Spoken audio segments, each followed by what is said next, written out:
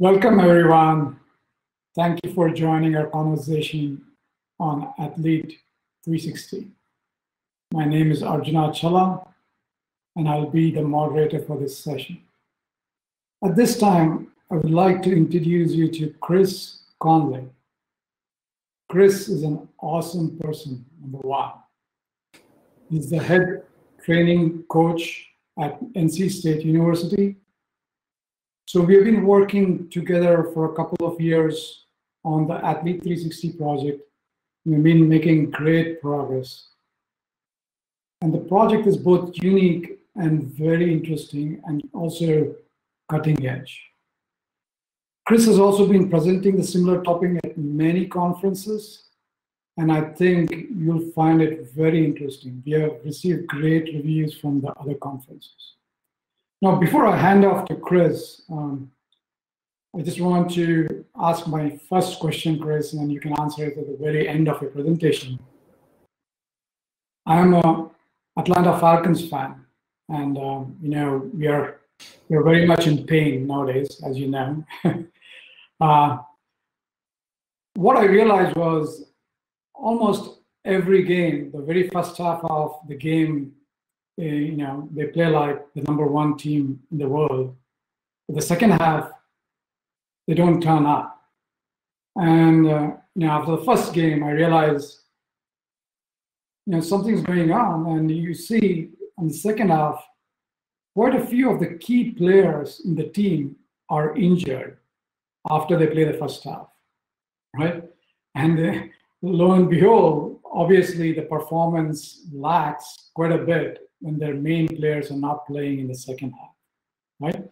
So it looks like there has been problems in their training, or they haven't trained enough, or they're not being coached correctly during the game. So we'd love your input on this subject.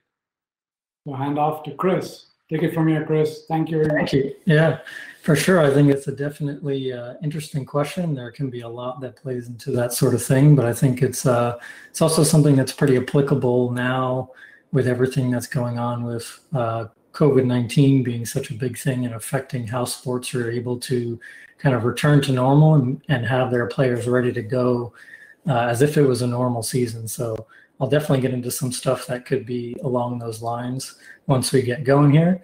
But yeah, thanks for the intro, and we'll get ahead now. So the goal with this project is really just kind of help us, our athletes, our coaches understand what happens with these athletes on a daily basis, kind of normally through training, through everything that can affect how they perform when they have to go out and do it on the field or wherever they perform, depending on their sport. So we have data coming in from a bunch of different sources, whether it's their performances on the field, in games, in training, in the gym, whether it's data being collected from different pieces of technology or anything like that.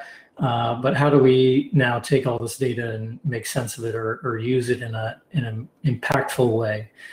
So the goal of this was to create kind of what we would call an athlete management system. So we want to take the data from all these different sources, bring it together into one place so that we can have a little more of a comprehensive analysis and try and kind of create one big, all pieces brought together into one big puzzle that we can then try and get the most information out of to change how we can provide service to the athletes and help them perform.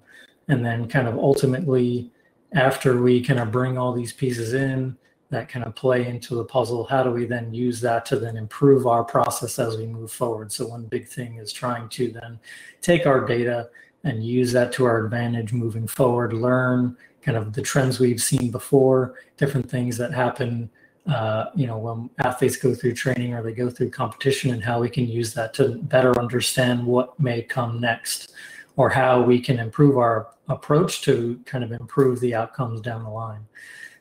So again, lots of data coming from different sources.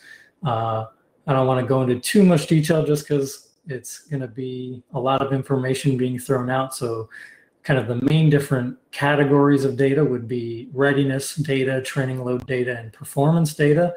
The main differences being readiness data is kind of what we use more in the frame of how do they look right now compared to normal. So if we perform a test in the gym, or we have them fill out a questionnaire, we get that data and we can then say, all right, how does this compare to their recent trends? How does this compare to where they normally are or where we want them to be? Training load data being kind of the amount of work they're doing on the field or in the gym, being measured by GPS, or again, some more questionnaires that they'll fill out after a training session. And performance data being kind of how we track them over time in the sense of, are they getting any better? Are, you know, the physical characteristics that we're trying to train to improve their kind of capacity to play their sport, how can we measure those and then kind of track them over time to try and actually understand whether or not we're improving those characteristics, or if we aren't, then what can we do next to try and do so. So one of the biggest pieces of technology we use is StatSports. So that's kind of who provides our GPS devices. So in the middle of that picture, you can see a little pod. They'll wear that on the back of that vest as they're out on the field training or in the middle of games. And that'll help us get kind of all of our data related to any sort of movements that they're doing, whether it's speed, distance, change of direction, anything like that. All of that data is collected there, and then that syncs up to a heart rate monitor that they'll wear. So then that will also provide us with heart rate data layered in with the rest of that data coming in from the GPS. And then one way that we look at that is we have this beacon set up on the field as we're out there. So as they're playing, we can kind of track their data on an iPad during that session. So you can go back and look at all the different metrics during the session to track how it's going. To be honest, kind of the live setup, the biggest importance for me is really just to check to make sure their devices are on and working properly, so that when we get back into the gym afterwards to download the data and bring it into the system, that we're not getting kind of useless data or not having data for a specific person because their device was either not on or not working right. So biggest thing there, again, just make sure we're getting the data coming in so that when we get back, we actually have the right data to work with. So now I'm going to share a couple of videos to show just some of the pieces of equipment that we'll use in the gym. So right now I'll show this quick video. This is just showing an example of using our force plates. So here it just shows me doing a quick jump on the force plates. Here we have our plates down at the bottom. I'm jumping off of them. This will help us see kind of how much force they're putting into the plates when they take off, how high they jump based on the time that they're in the air, and then how much force that they land with. So it's good to track that, because normally if you can put out more force, you're able to be a little bit more strong and powerful, which can help you move and perform on the field, as well as having two different plates there at the bottom so that we can measure the force and the impact on both legs. So measuring the difference between the legs when they take off, when they land, whether there's any asymmetry there based on if they're avoiding one leg because it doesn't feel good, or if it's just the way that they're kind of balanced out and maybe we need to look at that moving forward. So the next video is going to be looking at what's called a NORD board. So here we're looking at hamstring force. So similar to the force plates for the jump, but now we're looking at hamstrings specifically. So there's hooks over the back of their feet that will be kind of anchoring them in so that they can use the back of their legs to create force to kind of slow that fall down towards the ground. So that's important because having the control with these muscles on the backside of their legs is very important for soccer players, just from a kind of injury perspective. If they can be strong there, then they'll be less dominant on the front side of their legs with their quads. Typically, you'll see a lot of times athletes in soccer will be very strong on the front side of their legs from kicking and all kind of soccer specific motions. That sometimes the backside of their legs kind of gets overloaded and doesn't get used enough. So in this case, we can measure the force being put out there. Again, it's two hooks, so we can see the difference between the two legs to see if there's any important difference there for when we want to see, will they be at any risk for injury, or if it's someone who typically does have that, can we track to make sure that they're kind of looking good right now and their asymmetries aren't in a spot that we don't like. And this last one is just kind of showcasing this little thing on the ground there called the gym aware. So what that's doing right there is it's tracking the velocity of the bar as it's moving through the air during the exercise. This is important mainly because we can track kind of speed and power of movements in the gym rather than just using load as kind of an intensity or kind of the work that gets done. We can track the speed and the power of the bar movement so that we can use that to say, all right, how are they progressing from this standpoint, but also are we moving in a way that is a little bit more indicative of what happens in the field? Obviously, movements on the field are very quick and powerful versus sometimes in the gym, it's a little bit slow and controlled. When that can't necessarily happen on the field, when they're in the game making quick decisions. So can we use a tool like this to kind of give them something else to shoot for in the gym, whether it's a certain speed for a particular movement, and then can we have them match that, or over time, can we use the same load and have them try and move it faster as we continue that kind of exercise program. So now going forward, how does, what's the goal of this system that we're trying to set up? We're trying to bring all of our data in again from our different sources, bring it in from the GPS software, from the web portals for the force plates and the NORAD board, and where their questionnaires come from, into one place where we can upload it to the landing zone on the HPCC system server, spray it onto the different nodes of the cluster, and then be able to run our scripts so that we can clean up the data, process the data to get it kind of modeled the way we want it and ready to be, aggregated or manipulated in whatever way we need to do to actually analyze it and report it back to the coaches. The couple points at the bottom are just slightly outdated now, and I'll kind of show what the new approach is in a few slides from now. But essentially, before, we had kind of a couple middleman type processes where we're uploading the data to another spot to then query it from there to create our visuals. Now we have a little bit more of a direct approach where we can pull it straight from the HPCC systems cluster and right onto where we're creating our visuals. So here's just a quick kind of view of a flow of our different data files coming through the system and how they eventually get used together to be able to make some of our kind of final outcome files that will be used in some of the actual visuals. So one thing we can do here is be able to kind of look at some of this here at a more specific view. So zooming into just some of the men's soccer data, we have our different data sources coming in, and then we can see here how some of these things will get used together. So in this specific space here, we can see a dates file coming in that kind of gives us our season schedule layered on top of kind of our questionnaire data up here and our GPS data here, and have those things all play together in what becomes some of our output files that can be used to look at the GPS data and some of our questionnaire data in kind of a different lens than just how we see it when it first comes in. So from there, we can then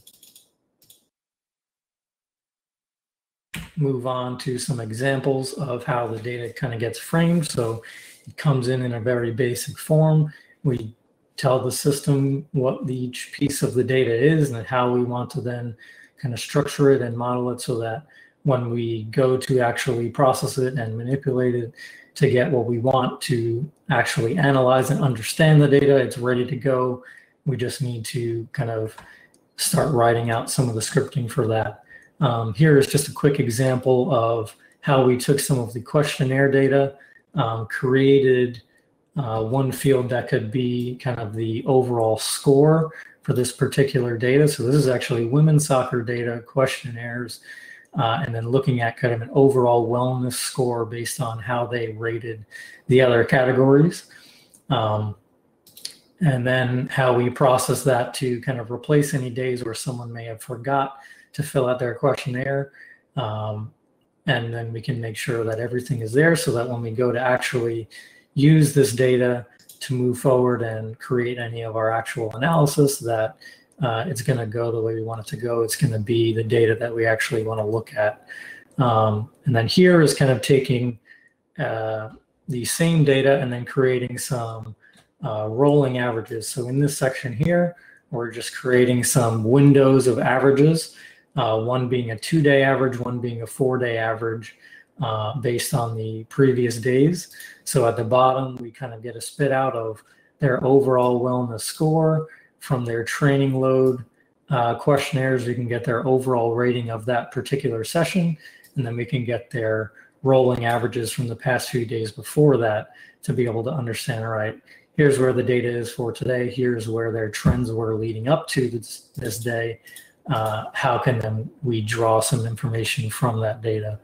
And then just a quick idea of, coaches go out, they give us a training plan, they run their practices, but how do we actually understand what's happening on the field when there's tons of different drills happening, sometimes different drills happening at the same time?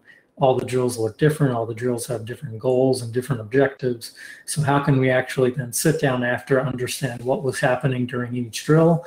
How does that compare to kind of what they wanted to happen, or how do the drills compare to each other in terms of kind of key outcomes, or how we can compare them together and understand what are some key differences between them and how that affects the athletes in their training. So just as a couple more videos here, we have a couple examples of some things that will happen in a particular practice. So here is one example of a kind of more front half of the team attacking type drill, where they'll move the ball around the back of the field and kind of work on their patterns, work on how they're going to move up the field. So they're working on moving that ball across the back of the team. And then while that's happening at the same time, the other group, which is more backside of the team, some defenders, some kind of further back midfielders, will be working on kind of their defensive shape and responding to the balls coming in, kind of setting their line and what their objectives are going to be in the field, responding to that play. So during a particular practice, if we're having all these different drills and we're having things happening at the same time, how are the coaches going to understand what actually happened during this practice and whether their objectives were met, whether their keys to the training session were met, and how we can actually check those things and make sure that moving forward, everything is kind of on track the way we want it to be. So here we get kind of an actual visual of some of our data coming in as a actual kind of daily report. So here I'm going to kind of show the updated version. This is kind of what it was before, but now this is going to be more so how we're trying to approach it now. So this is within a system called Real BI that's now being developed with HPCC systems. And we can now directly feed the data from the cluster itself. So here we can make a workspace here just for men's soccer that's connected to our cluster. We can create all of our different graphs and visuals here for the data itself. So we can look at some of our key metrics from a particular practice here, see each athlete's data for that metric, have a quick table to have any kind of overview look at what's happening with these different metrics, how they may compare to normal. And then having that be kind of what comes in each day and looking at the data from each day, and then how we can then look back at the course of a week and see how that week actually played out. So this is showing a week view from start of the week to finishing with a game, how the distances played out, training load being from their questionnaire, so how they kind of perceived their effort on these particular days, readiness being their questionnaires in the morning, how they feel, how they perceive their soreness and fatigue, and all those things, how they score overall on their questionnaire, and then how some of these other GPS metrics coming in again look. So if we want to say, all right, well, through the week, we want to manage our loads so that they're ready to play during the game, we can understand this here.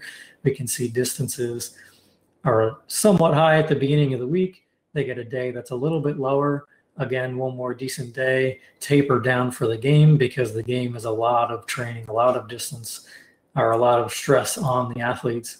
Here you can see how they felt. So as the week is going, they start to feel a little worse because they're getting tired. Training felt really hard here, so that's why we drop it a bit to make sure that we're not overloading them. They feel better here as we're now tapering into the game. And then once we get to the game, it feels like really hard work. And then we can confirm that here with their player loads from the GPS, the actual loads based on a bunch of different metrics coming together. You know, loads coming up, we're trying to manage it. We taper for the game, and the game is a massive load that we need to make sure we can help them recover from. And then again, here, high speed distance, you can see how the regular distance and high speed distance sometimes oppose until the game.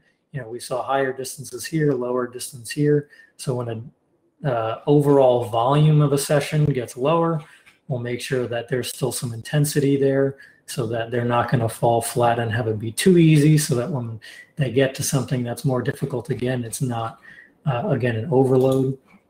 So just some quick ways at how we can view that data again, and some ways that we're still building it in here. Again, this is like still very much in development, and there's a lot of things that we're looking to eventually build with it, but it's a great start for us to be able to kind of make some new visuals with how we report this data to coaches and help them make sense of what's happening. And then from there, we can continue to kind of look at some of our other data. So here we're looking at game data based on different sections of the game. So one thing they brought to us was, you know, they'd like to look at different sections of the game, not just first half versus second half, but how the first half within itself plays out, how the second half plays out, depending on different time periods of those halves. So here we split the halves into 15-minute segments. Normally a half is 45 minutes long. The fourth segment there is just kind of spillover extra time, because generally it will go a bit over 45 minutes depending on stoppages due to injuries or fouls or anything like that. Anytime that those time kind of adds up and they stop the clock for any reason, that time will then kind of be added on at the end, considered as extra time for that half. So here we're looking at a particular athlete's trends through a particular game and comparing that to how the rest of the team looked on average. We can see each 15-minute period here, so we can see kind of that second 15-minute period. In general, this athlete is doing a bit more work than what the rest of the team would be doing, and maybe slightly less during that first 15 of the second half. But in general, we can start to look at some of those types of trends with how the team compares to itself within other games, or also at the same time how this athlete looks through different games. So we can see, all right, what's normal for this person, or what's the goal of this game compared to normal. If one game didn't go so well and we saw a trend from that, can we then look to change that trend in the next game by employing a different strategy or focusing on some different points. Here's a quick view of a learning tree model that we built to try and do some of that predictive analysis I was talking about before.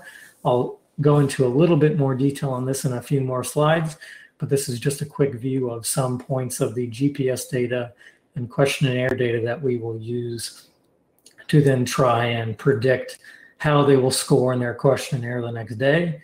The goal being that we're looking at some of our most impactful measures from the GPS, being time above 85% of their max heart rate. So basically what we would consider the red zone, how much time they're spending in that red zone, how much distance they're covering, how many times they're bumping into other players or going to the ground or having, you know, physical contact, and then looking at their scores from the questionnaire at the start of that day before the session, and then some rolling averages based on that from the trends over time before that day, then try and predict how they will now score in their questionnaire the next morning afterwards.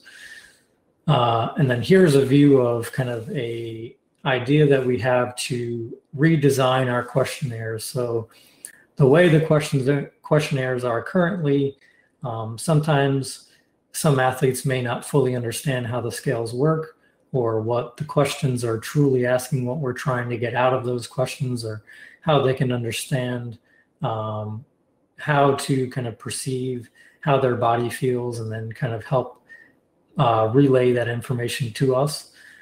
So one idea that we're now currently working with is giving this kind of prototype questionnaire to them and having them basically design where these anchors will go on the scale. So they'll drag to a certain point on this line where they think a particular descriptor will go. So when we're asking about recovery, where would they place the descriptor very recovered? So if they feel very recovered after a session the next morning, where on this line does it make sense for them to put that? Or when we're talking about training load for a session, where does it make sense for them to place low in terms of their overall perception of how heavy that training load was? So that once they go through all of the descriptors we want to use for each kind of category here, how can we then take those responses from the athletes and kind of re-weight where these descriptors will go on the scale? So instead of having all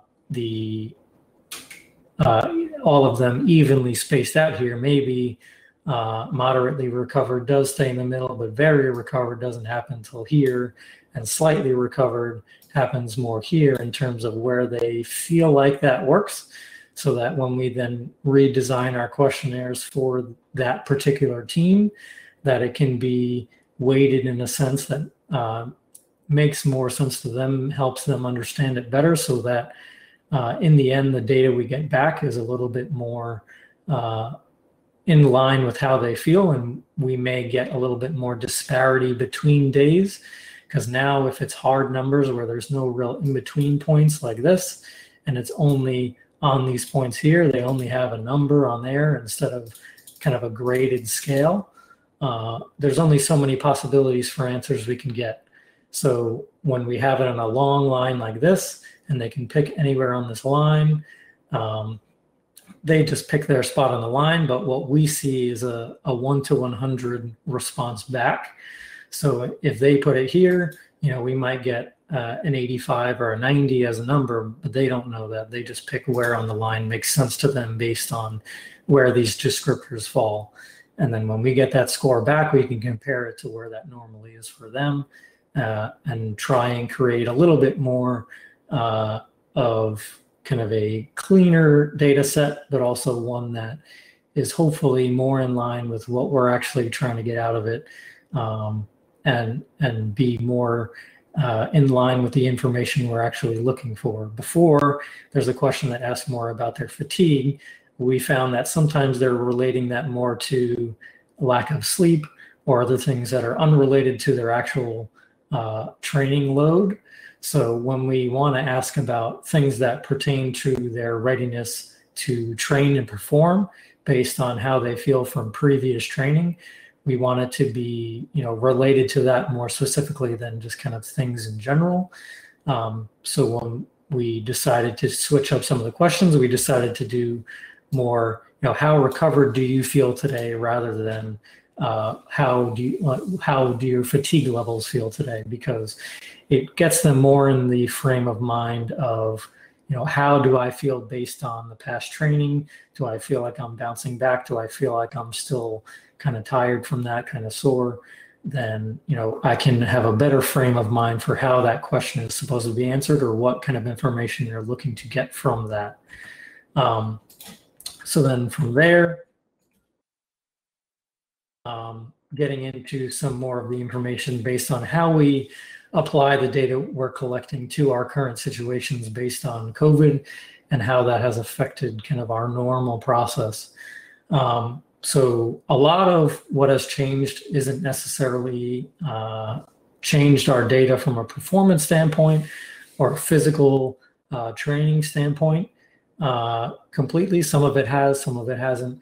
But more of the bigger changes is a little more in just kind of the behind the scenes type stuff. So the guidelines that we have to follow to be able to continue to have our season. So we're already 2 games into our season. We had our preseason for a while. We're kind of past the point now of kind of the the physical considerations of how our return to play will have to be different than normal. But things that still apply are we have to do COVID testing with the athletes and all staff 3 times a week.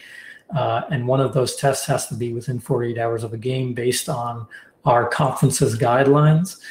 So for us to be able to participate in our season, in our conference, we have to be following these guidelines that they propose for us.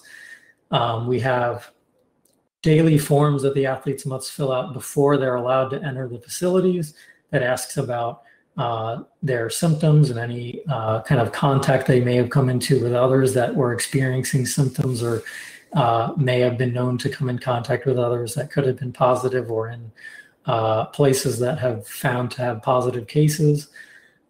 This tied into their normal questionnaires as well. And then they have to have their temperature checked as well before they enter the facilities. Again, we have our normal questionnaires for readiness and training loads based on after training. Totally normal process there, and then collecting GPS data is normal as well, because again, if we want them to be training and we want them to be doing everything the way we normally would to prepare them for training and competing for their season in their games, we need to be getting all that same data again. Some stuff within the gym has been affected because gym access is still not completely normal. We have limits to how many people are allowed in the gym at a single time. And we have some equipment at a practice field with the soccer team. So most of our lifting is actually done outside with some equipment we have there rather than inside the gym. So there's a few pieces of technology we haven't been using, but we still use some of the things that have been most impactful for our group specifically. So with men's soccer, we're still using the Nord board to track our hamstring forces. And this happens on a weekly basis to make sure we're seeing where they are compared week by week based on each week of training that goes by, and making sure everyone is kind of still in a spot based on their normal, based on recent trends that we're comfortable with, and we understand kind of how they are responding to their training based on all these other pieces of data.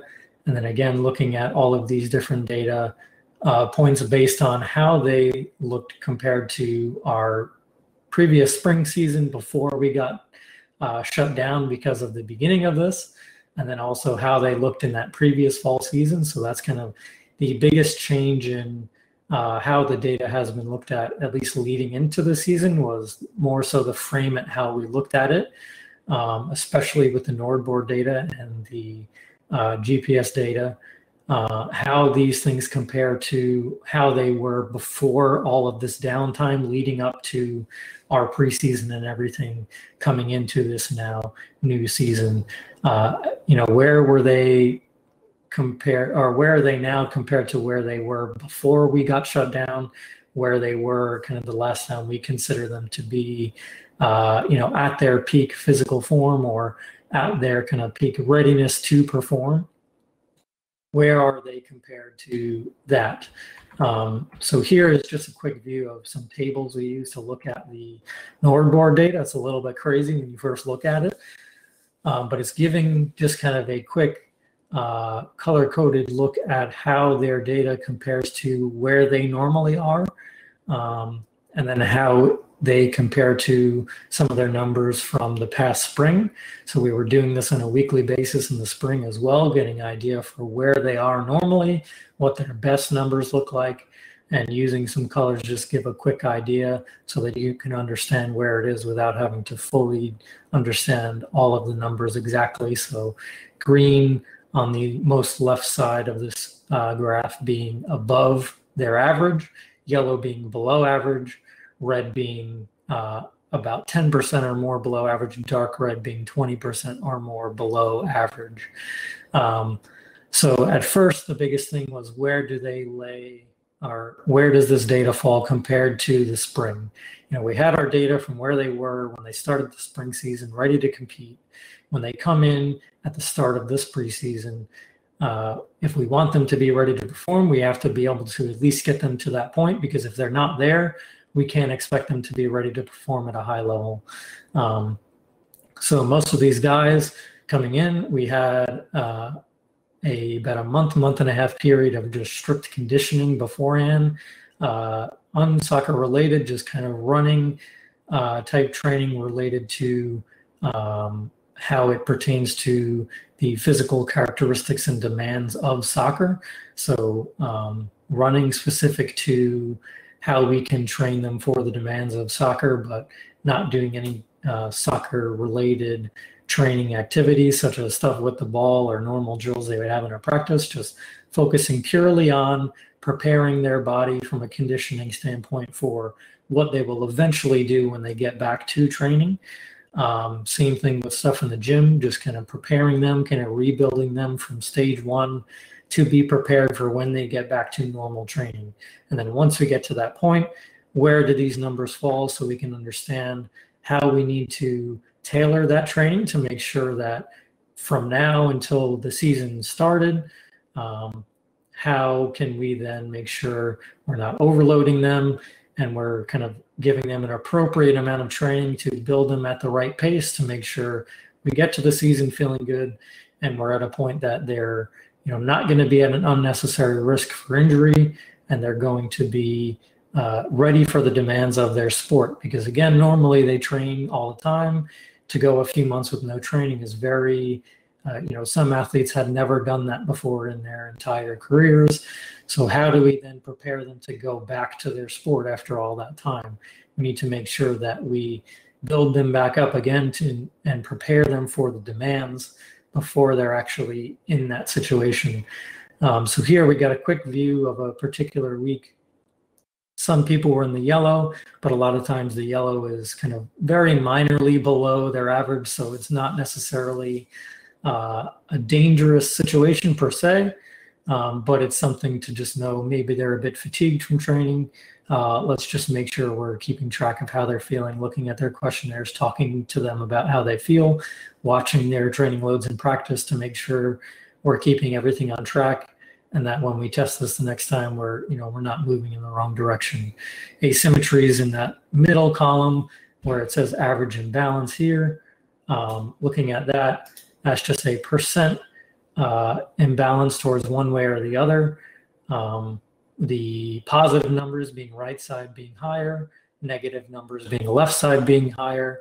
The white is being in an acceptable range, green being a very, very good range, yellow again being in a range that we want to start paying attention to, and red being something we don't want to see. So there we're pretty good. Asymmetries aren't so bad. Some people aren't exactly at optimal forces there, but at the same time, if they're training, they're getting into kind of a normal routine. They're not always going to be at their best because to train, they have to get fatigued so that they can adapt to those demands of the sport. What we don't want to see is sometimes they start to dip a little bit too low. And when you see kind of a general trend like this across the team, then we have to say, all right, what is our approach going to be to make sure this doesn't continue to move in this direction? So we get a handful of guys now in the red, well below their averages, a lot of guys in the yellow, not too many guys sitting in the green now. And a key thing to note is that now the right side still has a fair amount of people in the green. And we're seeing a lot more people in the yellow and a few reds for the imbalances. So right sides aren't necessarily that much worse than they were before, roughly similar on average, but the left side dropped a lot. So a lot of the guys on the team are right side dominant. We'll see that when they do get fatigued, we get bigger imbalances because their left sides are dropping down and getting really fatigued from whether it's being used in a weird way because they're always trying to play with their right side. Some people will drop more so on their dominant side because it may be used more. So it's not always the same trends within everyone or always one particular trend that we see. But when we do see things like this, like asymmetries getting bigger, one particular side dropping a lot, we need to then pay attention to what's happening, pay attention to how athletes are recovering, how days are being kind of structured on top of each other in terms of the training load so that we don't push too hard for either particular athletes or the squad as a whole. so that we can get this back under control and make sure we're recovering, so that when we get to games and we need them to perform, we're not asking them to do anything that is putting them at an unnecessary risk or something that they're not prepared or ready to actually do. Again, now we're kind of further down the line with our season, and we're a little bit past the point of needing to look at last spring or the fall before, because now we're at a pretty good physical point here. We can see our most recent team averages with our NORD board data is actually not too bad in terms of some of the fluctuations. We see some stuff move up and down here and there, but generally the team averages are pretty stable. But we can also look at particular athletes, and here we can see, when a particular athlete starts to get pretty fatigued, we'll see some trends there where their data starts to drop, and then we'll see that imbalance jump up. So sometimes it's not necessarily a straight red flag where we have to then, limit that athlete or anything, but it's always something that we then need to pay attention to and make sure, all right, let's pay attention to the training loads on this athlete, talk to them, see how they're feeling, make sure everything's good, make sure that there's nothing particular to, if it's an athlete that's typically at risk for a particular injury, whether it's hamstrings or anything like that, and make sure that we're still moving in the right direction so that we don't lose sight of anything, and we can make sure, again, they're going to be ready to perform, and they need to be. And then again, coming back to our predictive analysis and clustering. So we saw one view of the learning tree model before, where we're trying to take that questionnaire data coming in and that GPS data coming in to then try and understand what the trends look like on a normal basis based on a particular day, and then look at how they may respond the next day.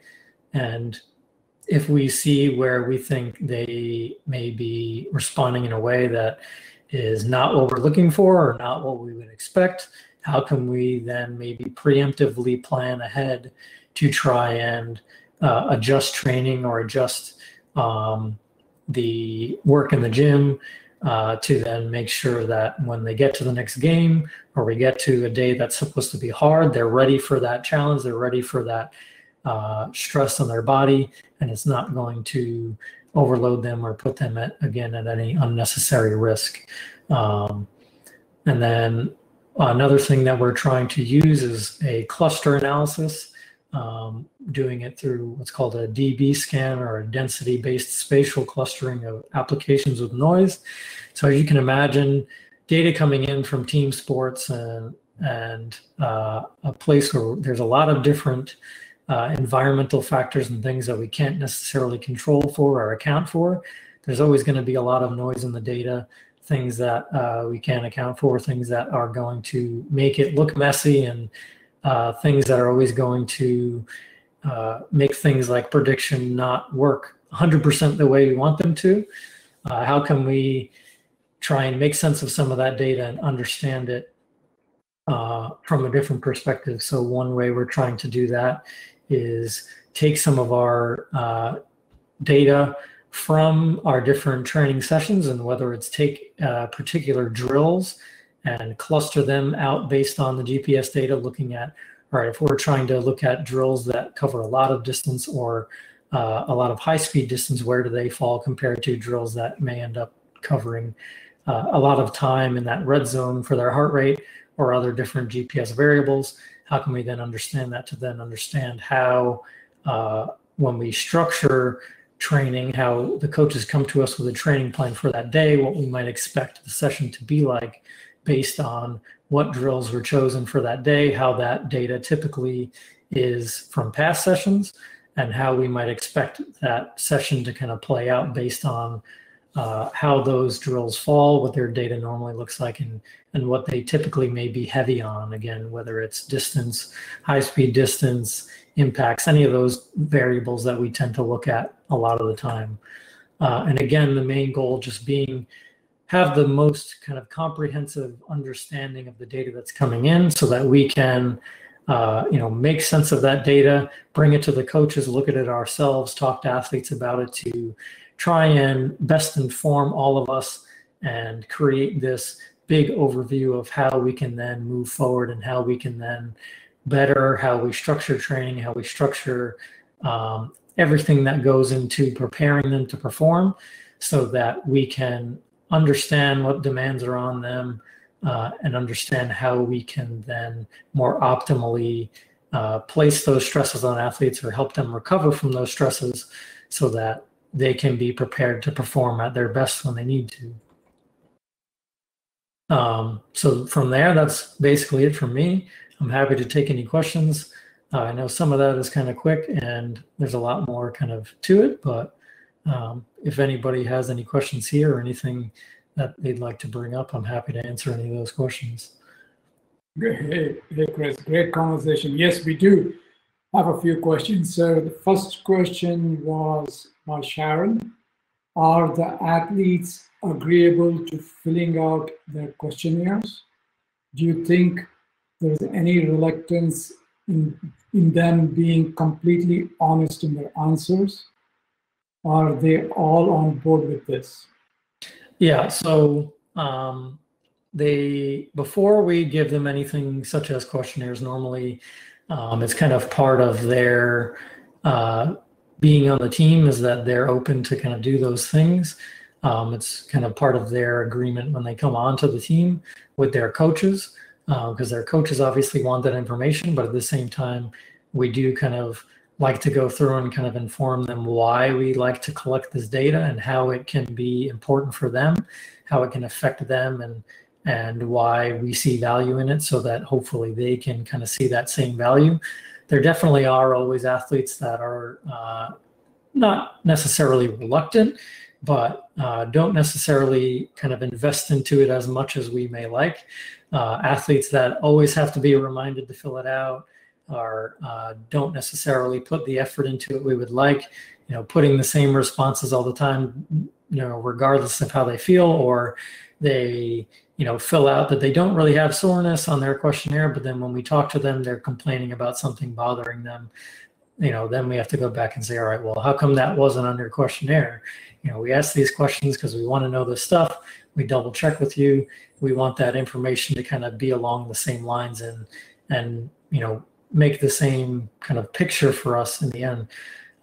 So that's part of the reason why we also want to restructure a new questionnaire, so that it feels like it's something that they helped design. It feels like it's something that's based on how they understand their bodies and what we're going through on a daily basis, so that they may feel a little more connected to it and be a little more willing to put the time and effort into it to understand why it's important and how it helps us and them in the end. Fantastic. Yeah, I was just about to point out that your new questionnaires might help there, right? 100%, yeah. That's what you're trying to find out, in the sense, are they just answering for the sake of answering, or are they really seriously taking it? For sure.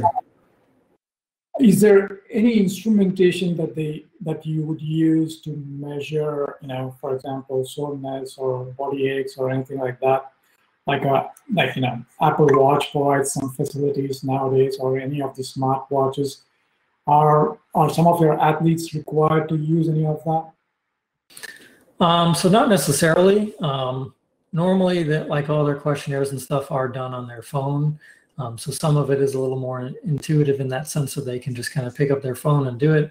But in terms of measuring stuff like soreness, some athletes will have kind of their own individual stuff, whether it's an Apple Watch or anything like that, but there's nothing necessarily provided to them that is kind of a team-wide or department-wide kind of consistent thing there.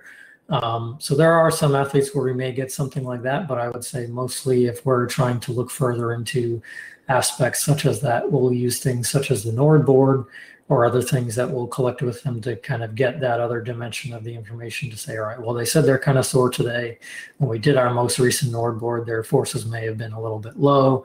Maybe that's in line with what's happening on the field. We can track their training loads, how they may be responding and recovering from those things, to try and, again, kind of create that whole picture to understand what's going on. And then we do have kind of our sports medicine department that they'll see if they have any aches and pains, they'll go to them, they'll get assessed, they'll get any treatments, and then I'll kind of work with our team-specific athletic trainer to go through any of that stuff and kind of keep developing our approach for those athletes that may be either returning from an injury or be kind of on that watch list per se. Okay, one more question. Great presentation, Chris. Thank you. This is from Kent Wolf. You're shown the video of soccer athletes making use of the system. Have you incorporated this with other sports at NC State also? So right now, the main team we have focused on was men's soccer. Just we were collecting the most kind of different data sources and using it the most on a daily basis with them. The goal is to kind of branch it out to a bunch of other teams as we continue to develop moving forward. As of now, women's basketball is also using GPS devices, and women's soccer was eventually going to get into it this year with COVID and everything going on, affecting department budgets and all that sort of stuff has kind of put a lot of that sort of stuff on halt. But again, the goal is to eventually apply a lot of these processes and kind of approaches to other sports as well once we kind of develop our plan for what data we want to collect, how we want to collect it with those other teams. Got it. So yeah, now coming back to the topic of COVID-19, I remember, a few months back when I spoke to you, you spoke about some of the precautions that you were taking with regard to COVID-19 and how the students actually came back to campus, and so, how their whole entire system had changed when they came back to campus. Can you talk a little bit about that? Yeah, so went through some of these stuff, such as the extra questionnaire stuff about the symptom management, taking temperatures as they come in. In terms of facility access, again, they can only come in if they fill that stuff out and they go through that process. And then again, facility access through the day is pretty limited to, a window of training or practice. They're not allowed to kind of freely just come through the building when they would like, as they were in the past, whether it's, come down to our gym to grab something from the nutrition station or talk and meet with coaches. Everything kind of has to be done within specific time windows for a specific day, and they're trying to limit kind of the traffic in and out of our facilities so that there isn't just kind of people around all the time. And then obviously when you're in facilities, you're always having to wear masks or buffs. We've provided that stuff to all the athletes and staff as well. So, when you're in facilities, you have to have that stuff on. When we're going out to practice and talking with the team as a group, they have to have that stuff on. While they're in the middle of practice and particular drills, the athletes themselves don't have to necessarily have the masks on, but they always have their buffs around their necks or on them, so that when we stop and we are talking as a group or anything like that, everyone has their buffs and masks on. And then really the only time that they have the luxury of not having their kind of protective stuff there is when they're in the middle of stuff during practice or a game. Otherwise, it's, we're taking those precautions, wearing their masks and buffs, and then, really being careful with how the facilities are being used. And again, like before, normally they'd be using the gym for any training for, lifting and stuff like that. But we, as a soccer team, have been outside using the equipment outside just so that we can free up some of that gym time for the teams that don't have that luxury, because not everyone has that equipment outside to use. So for us, it's changed how, what we can do in specific lifting workouts, how those will be structured and how those are planned out, so that we can still kind of hit some of the goals that we want to, go upon to make sure that they're prepared for when they are training for soccer. And, how we can still get those things accomplished when we're not using some of the stuff that we have in the gym, but we don't have outside. Great. I think you guys do a fantastic job. I mean, this is hard even for you too, right? You got to make all the adjustments and bring it all together in a very, I feel, systematic manner. One more question, Ted Waterby. Has the data shown reduced injuries following the implementation of data collection and resulting training modifications? So it's always hard to say whether or not we're kind of reducing or eliminating any injuries. We like to kind of say that, you know, it's helping us work on things that may be related to injury, but again, we'll never know whether or not an injury was prevented or didn't happen because of what we did. But we do kind of pay attention to things that we may be considered as related to injury or related to kind of putting athletes in risky situations. So we do feel like doing a lot of things like using the NOR board will give us a dimension to the data that provides us a perspective to say, you know, we can see when athletes may be dipping into an area that we've kind of seen be related to injury or related to an athlete being kind of at risk because they're well below their normal. They may be really fatigued and within a muscle group that has been related to a lot of injuries within soccer specifically. So how we can just make sure that those things are kind of being handled well and are in kind of a, you know, comfortable bandwidth of where they normally are, so that we can try and, you know, keep tailoring our training and managing our training loads to make sure that those things stay kind of within that range. Now, sometimes they can be in a good range and someone gets hurt. Sometimes they could be in a bad range and someone doesn't get hurt. We can't necessarily always keep everything completely under control and explain every situation that plays out. But we feel like it does kind of help us avoid putting athletes at unnecessary risk and putting them in situations that, you know, may be overstressing something like their hamstrings or any other muscle group that can be one that's of interest within soccer players. Yeah, great answer. So I think this is going to be the final question. Sorry, I can actually kind of say that you know, it kind of plays into, like with our sports medicine team, how we kind of track our return to play. So we'll use some of those measures if someone does get hurt to see how they're comparing to where they normally are, how we can slowly build them back up to that point. And say, all right, well, now we can get them back to that baseline. Now they may be prepared to get back to normal training, or they're not quite there. What can we continue to do to progress them to move forward so that we can get them to a point where we can now say, all right, they should be ready to be in normal training or be able to do a little bit more so that they can start preparing to be back in normal training or normal competition. Great. Thank you, Chris. I think we are running out of time. Fantastic presentation. Again, you know, you've been such a great supporter of us at HPCC Systems, as well as, you know, just going out there and doing conferences for us and talking about sports medicine in general and the analytics that you're doing. I think it's going to be extremely helpful for folks all over the place. Thank you for the contribution. And everybody else, make sure you're present for the main sessions. We still have some very key topics that we're going to be talking about. So it's going to start in the next 5 or 10 minutes. Great, guys. Thank you all. Yeah, thank you.